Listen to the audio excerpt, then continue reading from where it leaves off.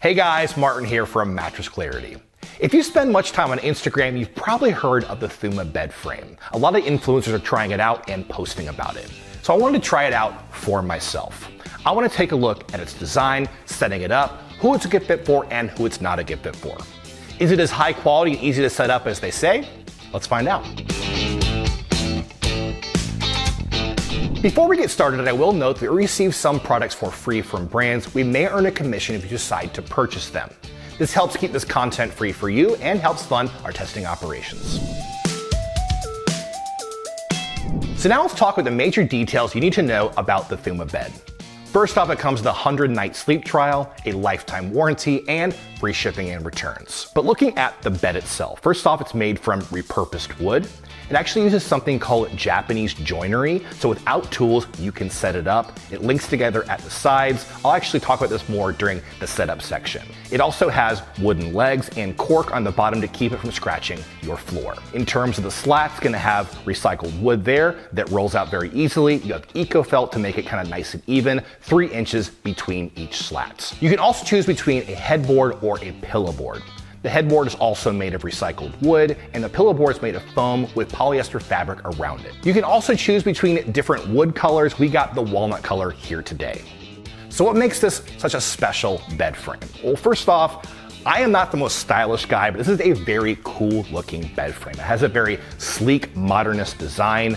It's super low slung, doesn't take up a lot of space, and as we'll get to in a second, very easy to set up.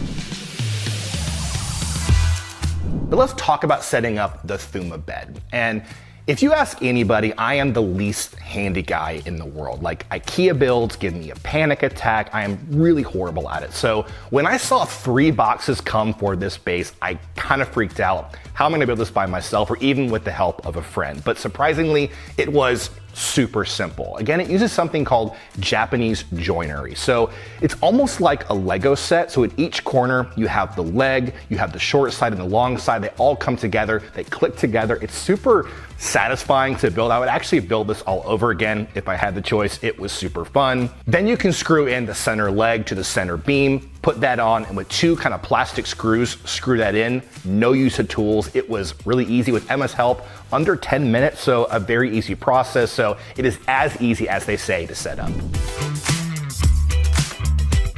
So now let's talk about mattress support. And with the Thuma bed, you can actually buy the Thuma mattress. It's definitely a thinner all foam mattress. I wanted to test out this bed with a thicker, heavier mattress, the avocado green mattress. First off, I placed it on the frame. Definitely felt supported when I laid down on the mattress on my back, side, and stomach. I could definitely feel the support of the frame underneath me. So very supportive, I think, overall. Very durable. It feels like no sagging whatsoever. So I think a supportive bed frame for any type of mattress. So now let's talk pricing. And at full price for a queen size Thuma bed, around $1,100. I think a very good deal for what you're getting. But if you want the best deal possible, we got some great coupons on mattressclarity.com and in the YouTube description below. So now the moment you've all been waiting for. Who should get the Thuma bed? First off, it's a great option, I think, if you want something more eco-friendly. This features organic materials. It also has reclaimed wood, some more eco-conscious materials in this bed frame. It's also a good option if you want something very easy to set up. You need no tools whatsoever. Throw away that Allen wrench. Very easy to set up the Thuma. And last, if you want something with a nice modern design, something low slung that doesn't take up a lot of space, the Thuma is definitely gonna work for you. So who shouldn't get the Thuma bed frame?